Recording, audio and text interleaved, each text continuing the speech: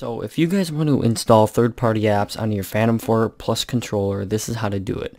I have been on YouTube, I've been on every forum site possible, and nothing works. This is the only method that has ever worked for me.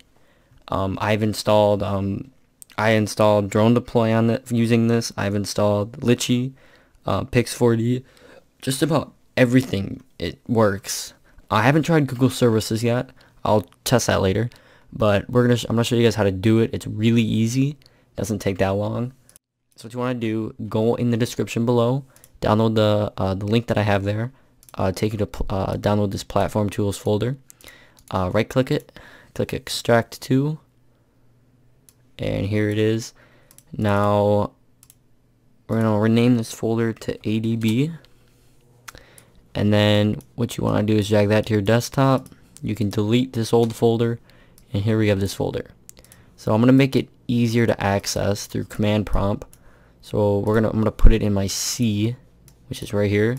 Just gonna drag it in there.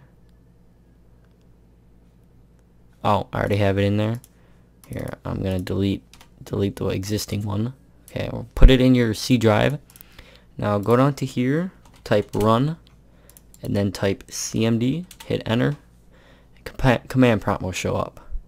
Now if you go in the description, copy and paste this this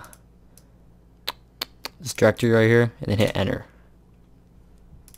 Enter, and then it'll say this. Next, what you want to do, go in the description, and this command, put this command in. So before you hit enter, don't hit enter yet. Open up ADB and go and download the APK you want to install. So here are my APKs. Let's install Pix4D. So if I want to install this, you want to put it in this ADB folder. So drag your APK into the ADB folder that we put in local disk.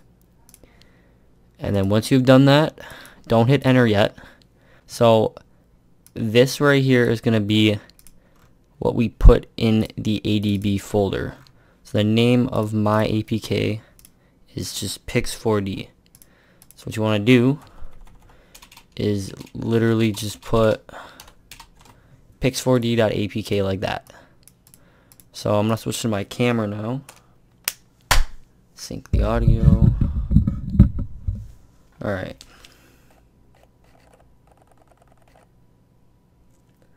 So to get this right, what you have to do when you turn on the controller, once you hear your computer, the den den den den, when it connects to the controller, you want to hit enter on this line. So I'm going to do that. I'm going to demonstrate that now. Turn on the controller. Once I hear the computer connect to the controller, then it'll work. So gotta wait. There we go. As you can see, it's installing and the controller is turning on.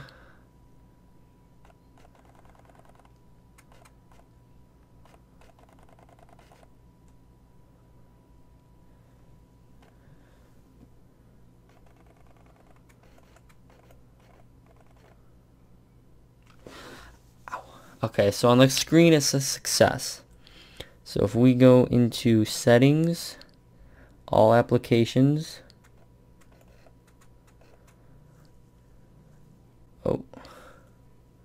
Pix4D, there it is right there. I don't know if you guys can see it, but it says it right there. So you can basically install anything you want, really. As you can see, I have easy file installed on here. I can manage my storage, stuff like that. So this app does work really nice. So yeah, thank you guys for watching, and I'll see you guys in the next video. I'll show you guys that it works. So let's enter device. Whoops. I don't know how well you guys can see that. Let's focus it. Okay. Pix4D. So it does open up. That's a good sign. I don't have an account yet, but I'm just showing you guys that it does work. I'll have to get an account, but It does work. This is the only method you can get to download stuff. As you can see, I have easy file, so I can file manager installed too. Alright, well, I'll see you guys in the next video. Stay tuned, and I'll see you guys later.